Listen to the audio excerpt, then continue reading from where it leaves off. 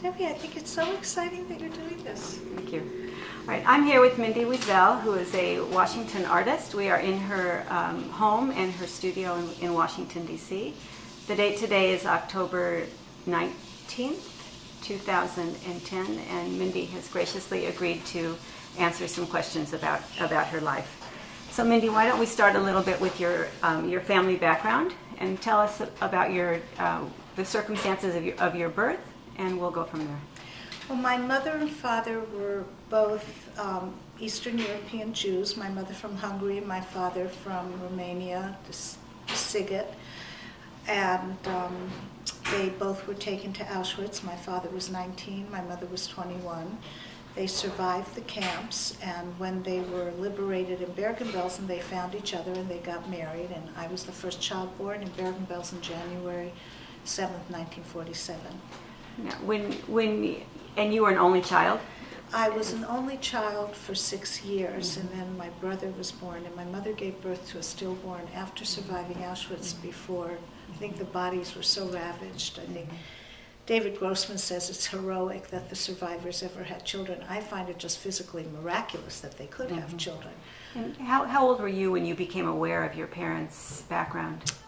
That's a very interesting question because I'm currently reading journals. It turns out I started keeping journals when I was 13 years old, so I have 50 years of journals, and I'm reading them for this memoir I'm working on now. And I think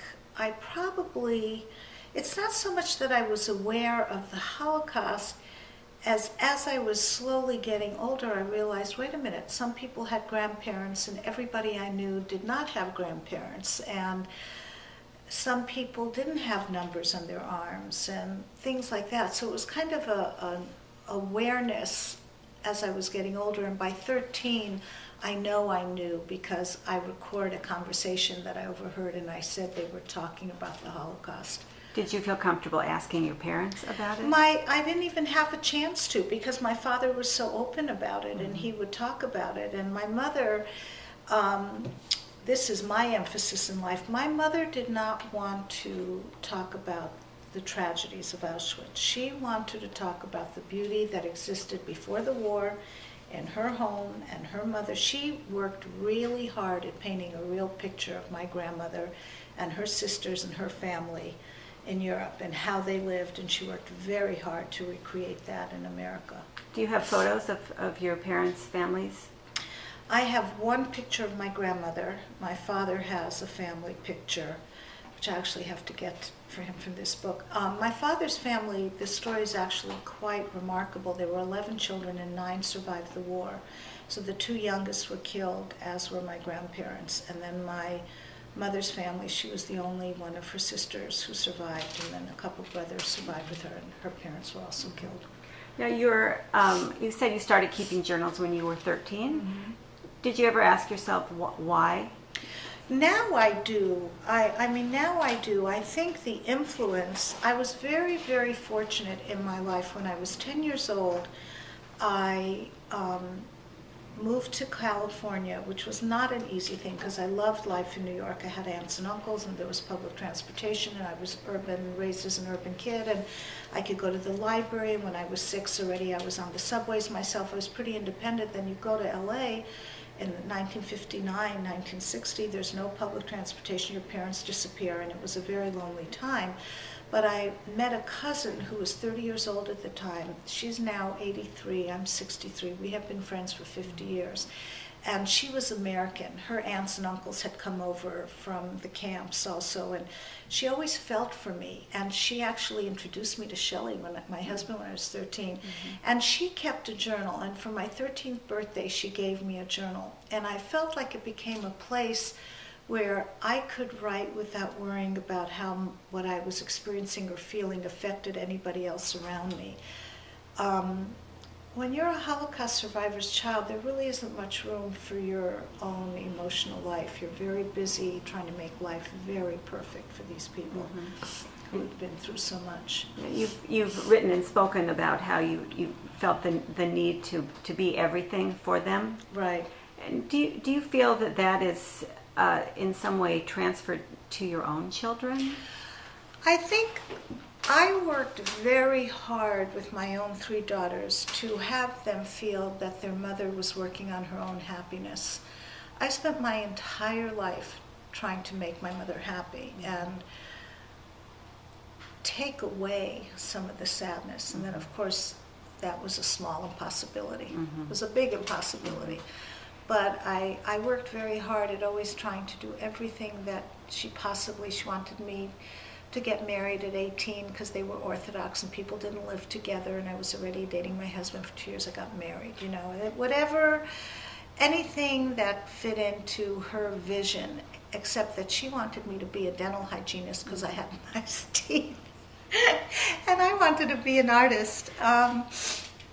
Was there, you've spoken about your mother as being such an elegant and beautiful woman who appreciated the finer things in life, and the life that they had before the war was so beautiful. So did you grow up with an aesthetic sensibility? I think I did, although my mother didn't really have it, I don't think. I think she had this, I think that I grew up somewhat delusional. You would think, listening to my mother, that I grew up like Diane von Furstenberg or something. The truth is they owned a home they had a home and they had servants, and they owned a bakery in Budapest and near Budapest, and so they were somewhat educated, but my mother longed for her only daughter to feel as if she was royalty, and you would really think so. I grew up kind of in this home where only now, looking back, do I see that so much of it was in her imagination and in the life she wanted me to have. But she had an aesthetic, she always loved fresh flowers, but my mother worked very, very hard. My mother and father bought a bakery, and my mother worked in the front for 12 hours a day. My father worked in the back for 14 hours a day. So I grew up with an image. I didn't know what leisure was till I met this American cousin who had a chaise, a chaise lounge. Okay. I'd never seen one in my life. Now, and you have you first picked up a paintbrush or a drawing book as a young teenager? Well, I brought something. I'd like to show you the thing that I think truly changed my life.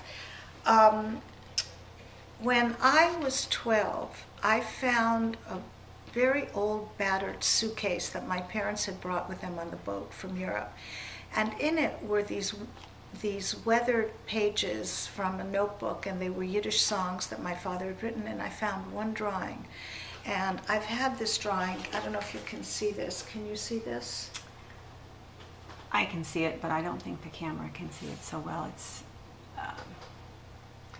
well, don't touch it but anyway, I'll describe this drawing verbally, because it really probably had the greatest influence of anything in my whole life. And I say this without any drama, I just think it did. I was 12 years old, and I find this drawing in pencil that my father did in Bergen-Belsen in 1946, a year before I was born, of the barn in the distance and the animals and a sun coming up.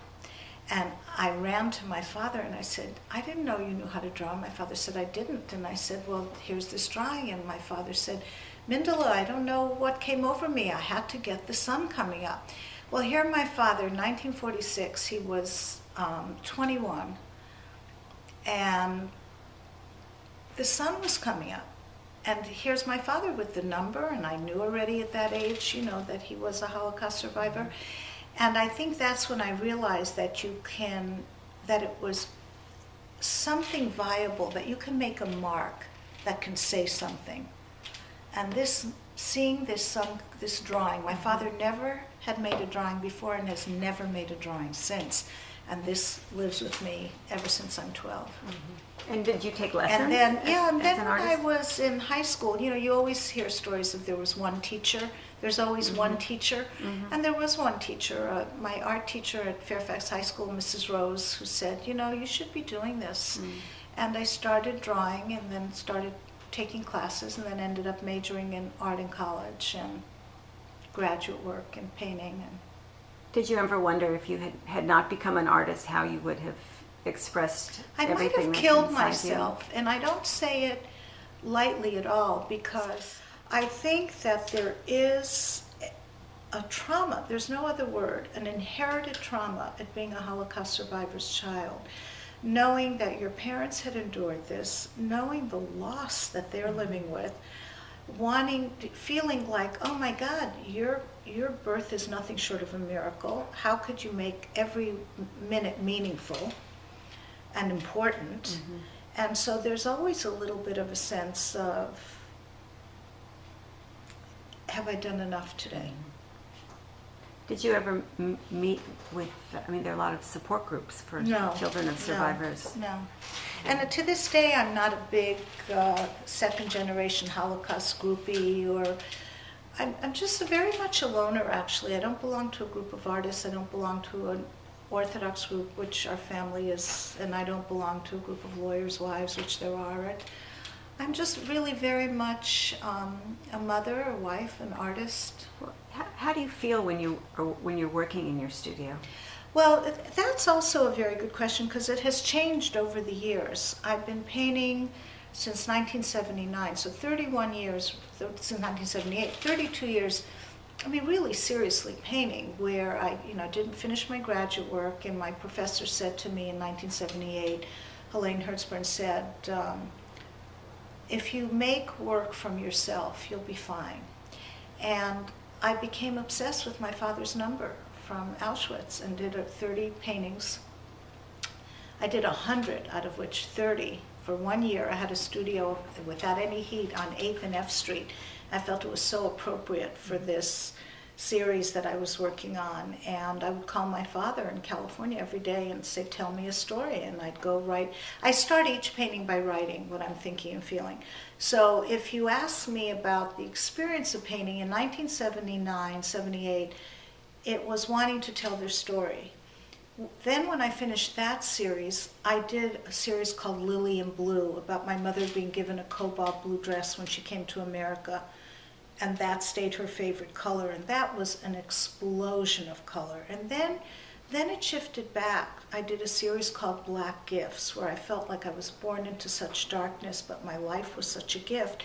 And when you look at the work of the Black Gift series, there really is such a sense of color trying to come out of the darkness. So it's as if two bodies of work had clashed, and I thought I was rid of the darkness, and I thought I could move on with the color, but it didn't let me, and I did a very strong painting, which I have in my own private collection, called Who's the Driver? I felt driven. Mm-hmm.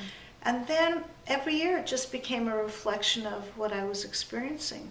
Now, when your parents saw your work, how did they respond? Well, that's a great question, because my parents had not a clue what it meant to be an artist. They thought I was crazy going down to 8th and F to this building with bums and in the building, but my mother really had a sense that I was serious about it, and I think they understood that I could do something creatively. And it took a long time. I don't think it was by accident that the first serious work I did had my father's number. Because my father at one point said monkeys could paint. Or, somebody in LA at the frame shop when I was 15, I had done a drawing, and the framer called and said, somebody wants to buy your drawing. And I'll never forget this. The framer said, would you be willing to sell it for $35? And I said to my father, Tati, somebody wants to buy a painting of mine for $30. My father said, what, are they foolish? Mm-hmm. So I didn't grow up exactly with anybody understanding mm-hmm. about art. But then when my father stood next to a canvas, 6 foot by 8 foot canvas at the Jewish Museum in New York with his number in it, it was pretty potent. And I think I took myself very seriously from the beginning. And mm-hmm. so it forced everyone around me, and I was very fortunate that I had a husband who really believed in me being a painter. Mm-hmm. And how did your children, your girls, and your husband, how do they respond to your work? They're the most supportive team that any artist in the world could have. And it wasn't easy, Debbie, because there were years that I really felt like maybe I needed to leave my family.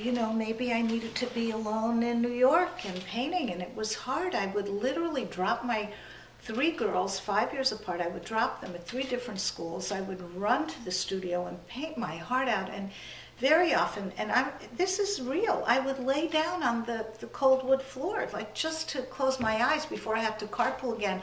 There was nothing romantic about my life as a painter. What was romantic is that I got to go to exhibits, and I could say it was work. You know, I got to go to New York and look at everything. I got to read everything. I got to see everything. So things that were my passion that for other people might be, you know, I'm going to a foreign film, for me they were my life as a painter. So that was the romantic part. The actual living a life of a painter was not easy because I was mothering as seriously as I was painting.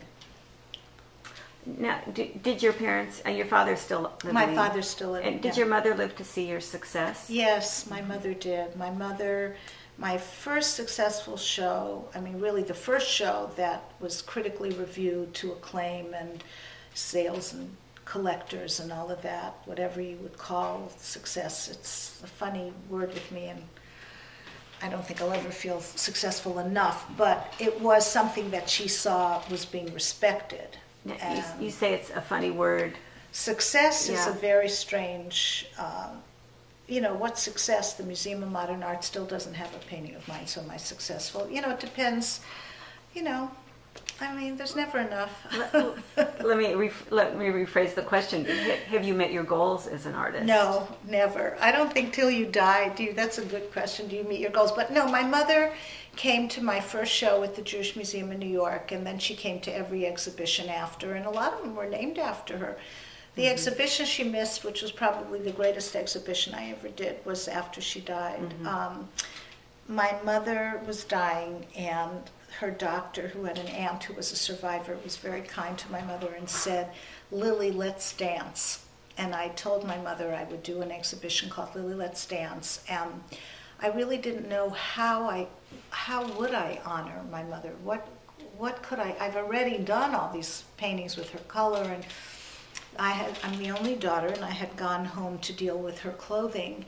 And I knew right then and there, and I found a factory where I could take her dresses and have them ground down into being made into handmade paper. And I used that handmade paper out of my mother's dresses and did a series called Lily, Let's Dance. And what's wonderful about the Let's Dance is my mother's initials are LD. So every border had LD, Lily Deutsch Let's Dance, Lily Deutsch Let's Dance. And the series was called Lily Let's Dance. And one piece ended up in the Israel Museum, so that was nice. If you had to put yourself, to categorize yourself or characterize yourself, would you say that you were a Jewish artist, an American artist, Holocaust artist, post-Holocaust artist? I've been asked that a lot, and I don't think, I think being an artist is being an artist, and I think being an artist means that you bring to your work what is important to you. Because if your work is not about what's deep inside you, it really doesn't have any potency, it doesn't have any meaning. And what is very important to me is my Jewishness. I've never seen it, though, as a separate thing. It's not like I was raised any other way and it was a choice and I accepted my Jewishness, I embraced it. It was none of that. I grew up in an ultra-Orthodox home. In fact, I've become less and less observant. My children would say I've become less and less superstitious, but I never saw my Jewishness as a separateness. But as far as the Holocaust is concerned, I'm not interested as an artist in expressing the horrors. I am very interested in the survival of beauty. And I try to express that with the color and the light coming through. And after 30 years of working, I started working with glass, which is the ultimate light coming through. Could you talk about the transition from working in graphics and paint to glass and how that came about? It was purely fortuitous. For 7 months I had been kind of walking around feeling like I just needed something different from painting, and I remember calling my daughter in Israel at the time and saying, I don't know what, but something. And I walked into a glass studio in downtown Silver Spring and saw this woman teaching somebody how to do fused glass. I was there the next day. I didn't have a clue what I was getting into. And I'll never forget this. There was a woman who was learning there, and she said, listen, I think you should really make a chart that this is opaque and this is transparent and this is darker and deeper. And I looked at her like, are you kidding? I'm an abstract painter. I can no sooner follow a chart than follow a recipe anymore, you know. And so I still don't know what I'm doing, but the work is glorious because I'm totally free and very open to it. It's very beautiful. Yeah. Thank you. I mean, I feel like when my husband says, how can you say your work is beautiful? And I'll say, because once I've done it, it's somebody else's. It's not, I'm not talking about my work anymore. So I'll be the first to say, oh, I don't like it. Or, God, it's wonderful. In the same wonder that somebody else might say, how did that get done? It's like I'm a vehicle. I'm just a vehicle. Well, that's interesting. Yeah, So, I don't feel very conscious working. when you're working, so on the spectrum of darkness and light and beauty and things that are not beautiful, where do you put yourself in terms of your outlook toward life? I'm very optimistic. I'm a great believer in you pick yourself up, you figure it out, you move forward. I have worked very, very hard at finding a self and living a life. I had a nervous breakdown when I was 27. It took moving 3,000 miles away from my parents to have space where I could even have a nervous breakdown, because when I was around them I had to be perfect and make them happy, and I'd watch their face all the time, and I had very little feeling of how I felt. I mean, I think it's interesting. I've been working on this memoir, and you know, when I was 6 years old, I was already taking the subways myself from my school in Borough Park to my parents' bakery in Bensonhurst. And you know, I'd get to the bakery. I was an anxious wreck on that train with the doors closed too quickly. Would I miss my stop? Would I leave my homework? Once I left my eyeglasses. I'd get to my parents' business, and nobody said the way I would say to my children now, so how was your day, darling? You know, how are you? They'd say hi to Rose, you know, the sales girl in the bakery, and be nice, and, you know, you can wait. Mindel understands. You know, there was like always being treated like an adult, and so there was no childhood, which Helen Epstein has written about at great length in Children of the Holocaust. But It sounds like they loved you very much. I think that was the saving factor, is that I had damaged parents. There is no one who survived the camps who weren't damaged. Did they love me? Probably fiercely, beyond. If I got hurt, my mother would hit me. She wouldn't embrace me. She would really hit me, because how could I let myself be hurt? I remember being 11 years old and being sent from Los Angeles to back to New York to visit my cousins and aunts and uncles. And it was a very, very bumpy flight. And I kept praying, oh, please, God, don't let the plane go die because my parents won't survive. Not that I'm going to die. There was not an ounce of fear for myself. It was just like, please don't make them go through anything more. So there was that early awareness of what they had gone through. It's quite a burden for a child. Yeah, it is. Yeah. Can we talk about your Jewishness and Jewish identity? I know this was growing up in an Orthodox home. This was something that was every day, was part of every day. What level of observance did you bring to your home when you were raising your children? Well, it changed also over the course of 45 years. When I got married, I married somebody who was modern Orthodox, and we created our own home together. I became more and more and more liberal.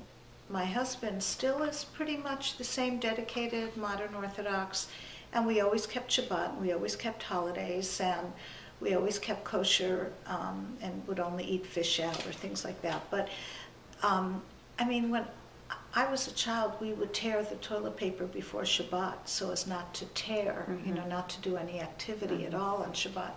So it's quite different from... So your kids don't do that? Not only don't my kids don't do it, I don't do it.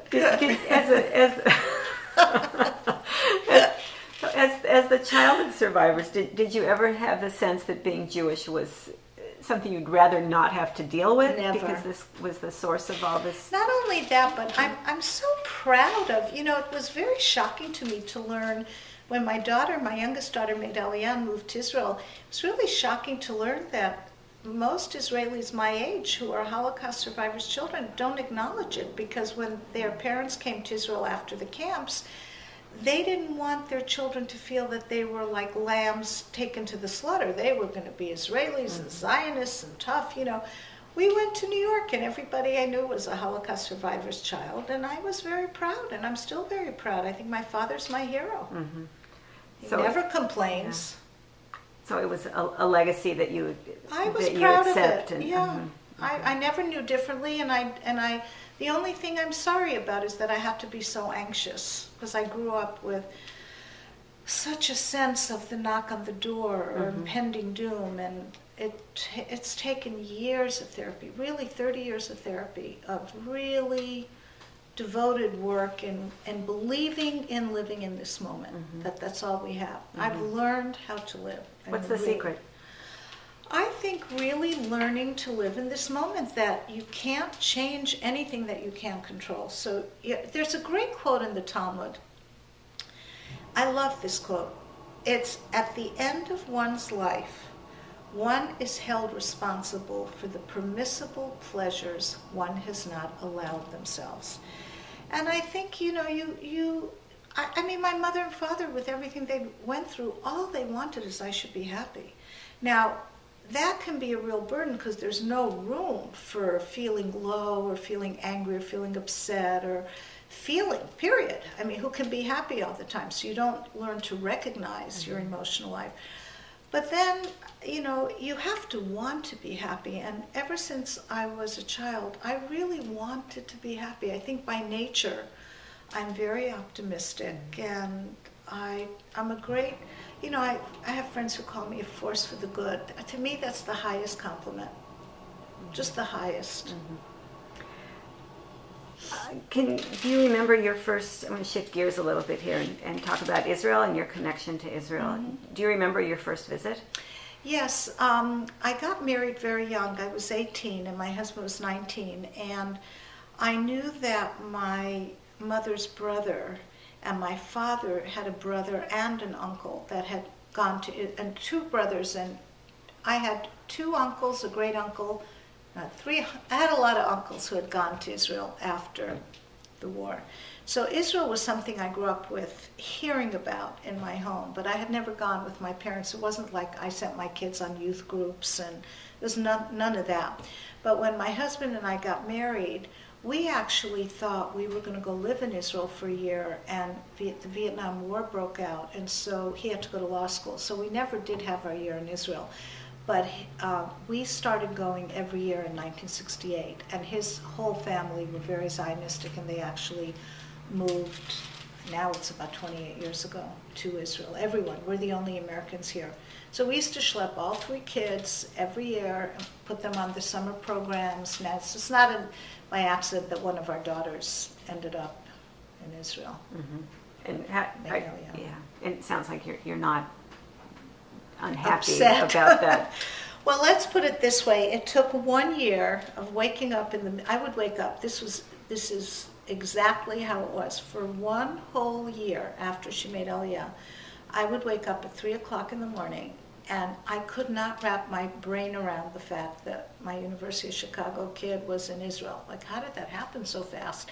And how did it happen? She never really taught. She had gone to Hebrew for a year in her junior semester from Chicago, but we didn't think she'd end up in Israel. And so it took a year, and now I'm thrilled because hopefully my husband and I will be spending more and more time, which has always been a dream of ours. So at least we'll have one daughter there, and that feels good. Yeah. So you feel connected to Israel. Yeah, and I'm proud of her. I mean, she's more courage. You know? Yeah. And I know you've traveled to a lot with your art. And do you want to talk a little bit about your visit to Germany? Yes, I have traveled a lot. I've spoken in Cairo to a whole group of Egyptian women and who cried when I talked about the Holocaust. And I've talked to a lot of cultures. The most unusual trip was this recent trip in 2009 to Germany. I had an exhibition in Berlin, and the United States State Department sent me almost like a cultural ambassador kind of. They put together an iterary of me speaking to Germans in Hamburg, Berlin, a burnt-out bunker in Kiel near the University of Kiel, at Dachau, to groups of students, and ended up taking me to Bergen-Belsen where I was born.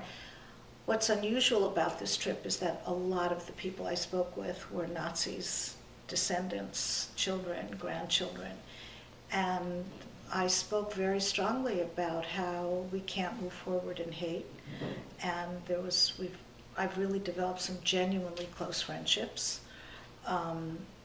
genuinely close, where we email, where we visit each other. I've had a woman, Dr. Beate Lindemann, who's lives in Germany, and is part of the Woodrow Wilson Center here in Washington, and she visits. I mean, it's just part of my life. So what's the lesson you take away from I that? think I always, even as a kid, I remember I really want to know who somebody is. When I was a visiting artist at Haifa University in 1986, I had a class full that felt like truly what Israel was. I had an Arab student. I had a British soldier in his 70s who was in the British Army in his 70s. I had an Israeli crippled soldier who painted with his mouth.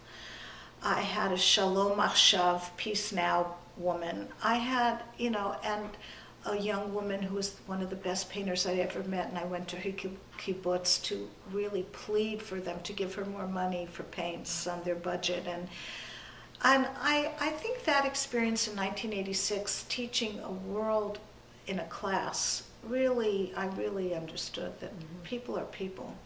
And I tried to connect on a very human level to people. And it's not an accident that my daughter is such a humanitarian, and at her wedding in Israel, under her chuppah, there was a Palestinian and a Jordanian and an American and an Israeli. And it's quite a testament to the openness that she has. Yeah. Mindy, just a few more questions. Do you see yourself as a player in the story of the Jews? In a way, our world is bigger than ever, and in a way, our world is smaller than ever. I could be in Bergen-Belsen talking to my father in California, and I can be in Israel talking to my husband in Washington, and I can be connected with a dialogue and artists and writers and people all over the country with the world of technology that we live in.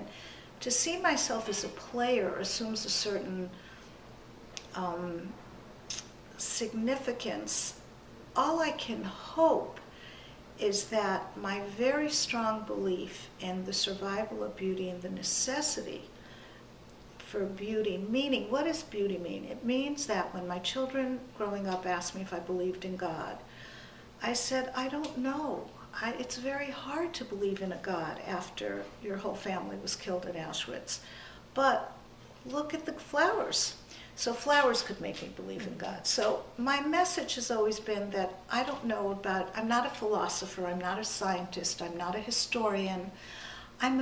In me, I have the gift of being able to make art. The word talent, by the way, is Greek, and it means responsibility. So when I teach and students ask me, am I talented? I really will say, do you accept the responsibility of being alone in a room and feeling what you have to feel and being honest with your materials? So as far as that answer with a player, I would hope, and this is a wonderful opportunity, I'm so grateful and privileged to have you interview me, because as much as I can speak about the importance of moving on, proud to be Jewish, believing in staying open to other cultures and other dialogues with people who were your enemies, I think it's the only way we can move forward. Okay. Thank you. Is there Thank anything you. you would like to add that I No, I haven't just asked thank you? you very much for this opportunity Wow. to care about what I have to say. Thank you. Yeah.